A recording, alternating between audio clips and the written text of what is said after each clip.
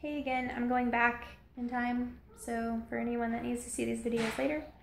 And I'm doing week 13 math, liquid equivalence. There is a YouTube channel by Number Rock.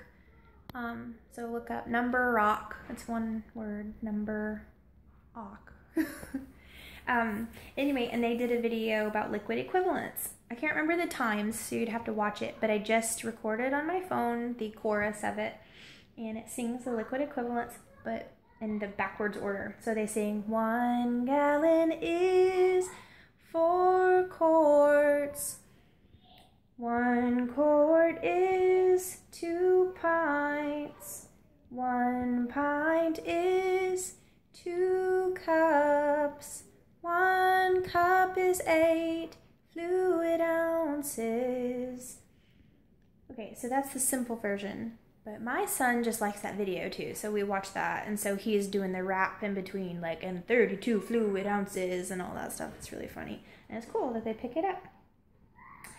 We did science for what is an atomic number. We did it to the tune of A Little Town of Bethlehem. What is an atomic number? It is the number of protons in the nucleus of an atom, which is also the number of electrons in a neutral atom. Atomic number. That was not my idea. I took that idea off YouTube, and I can't remember who I got it from. And then what I do is I always look up the karaoke versions of songs, and I record the chorus so that I can play the music and sing to it. It keeps me on melody, rhythm, all that, and it gives the kids some fun music and beat, whatever, to listen to too, and they're spinning and doing dances, or, you know, they're jumping up and down, or whatever the beat calls for, kind of, so they have fun with that. And because I'm going back in time, week 13, if you are not doing Latin to Classical Conversations of Morgantown,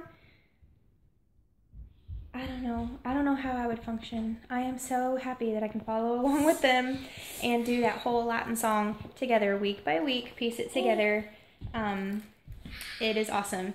Just look up John 1 through 7, Latin, English, simply sung, and it's by Classical Conversations of Morgantown from week 12 all the way to the end of the year, week 24. So it's been a lifesaver. We're on week 16, well, going into 17, and we're doing it, and I'm so glad I don't have to plan for Latin every week. It's been a lifesaver.